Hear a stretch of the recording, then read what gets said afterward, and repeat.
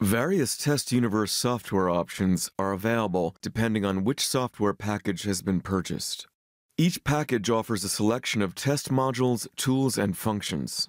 Test Universe software options are only enabled via a license file to operate with a specific CMC test set. There is no restriction to the number of PCs that the license file can be added to.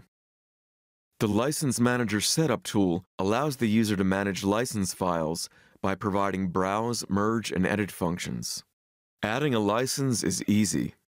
The master license file is called omicron.lic and is contained on your installation DVD. It is automatically stored on your PC's hard drive during software installation. This license file permits users to access test software that has been purchased for the CMC test set. If you purchase additional OMICRON test sets or upgrade your software to include more test modules, you need to merge additional license files to the master license file.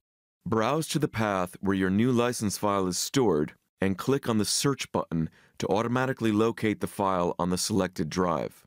The license file found is displayed in the upper window pane along with the master license file. Select the license file and click on the Merge button to integrate it into the master file. The new license keys are appended and double entries are prevented. If a license key already exists, the new one replaces it.